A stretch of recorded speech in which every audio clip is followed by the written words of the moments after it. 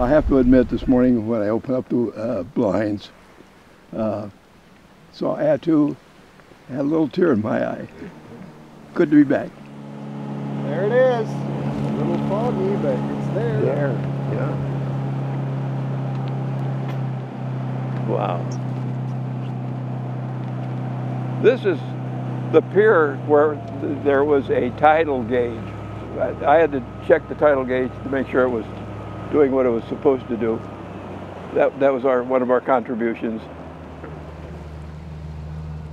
Back in 1948, I had the opportunity to come to Attu.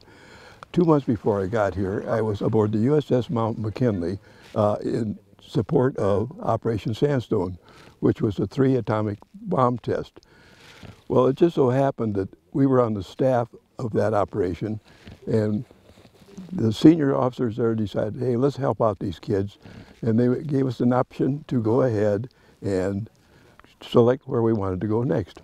Well, I was really interested in weather. I volunteered to go to Attu, Alaska. And I've had people say, well, why did you do that? Well, like Willie Horton. When Willie Horton was a bank robber up there in New England, he was asked, why, Willie, do you rob banks? He says, because that's where the money is. Well, in my case, I thought, gee whiz, Attu, that's where all the weather is. And sure enough, I have not been shortchanged. But it was very good. Particularly, I think the most interesting part was where I could see how the weather changed, cold fronts come in. We did have one typhoon pass through where we had winds up to 75 miles per hour, sustained 75 miles per hour.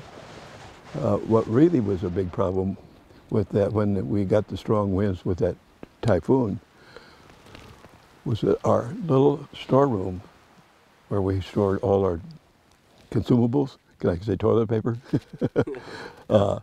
got blown out, just blasted right out of the warehouses. And like, it looked as though a bunch of high school kids had papered the island here with toilet paper. The troops weren't too happy about that, but hey, we survived.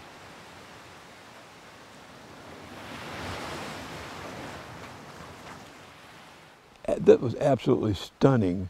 I had never been anywhere in the world where there was no sound, no sounds whatsoever.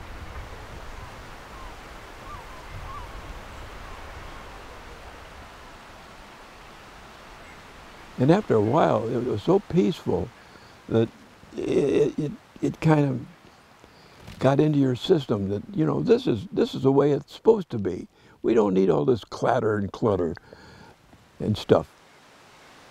We would come out to places just exactly like the surroundings here, and this is where we do our firing practice. Then I could hop right up. Now, today, I probably need a little help getting up. But when you're 91, that's the price you pay. But what is the alternative? And here I am. I'm very happy about that.